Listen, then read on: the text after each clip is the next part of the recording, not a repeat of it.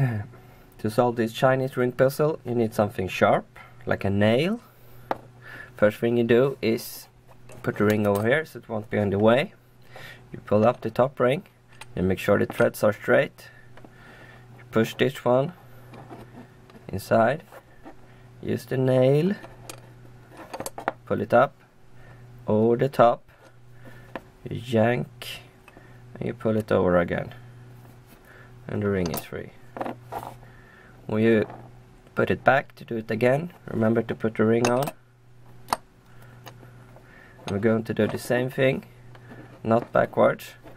First you take the thread, put it in the middle, try to push it up,